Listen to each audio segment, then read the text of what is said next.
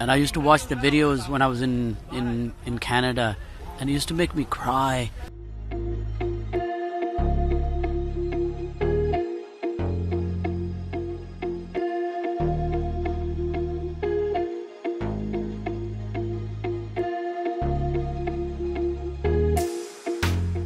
I think there was no way I couldn't be here, because I watched all the videos.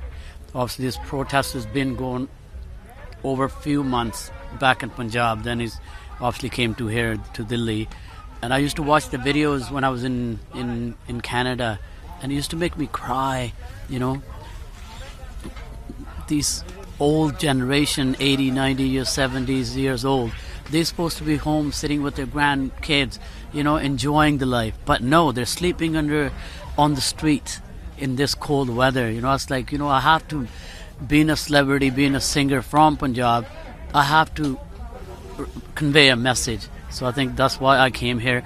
That's why I came the first time I came. I've slept in the car actually, in here at Singhu border. I didn't, boys were telling me, let's go to a hotel. I goes, no, I don't want to stay in a hotel. I want to feel this, what they go through every day, you know. So I'm just glad that I got a chance to be part of this peaceful protest. I was here last week for 2 days, then we went to the other borders as well. I'm here, I'm going to celebrate the New Year over here with the farmers. You know, I think this is a great place to be.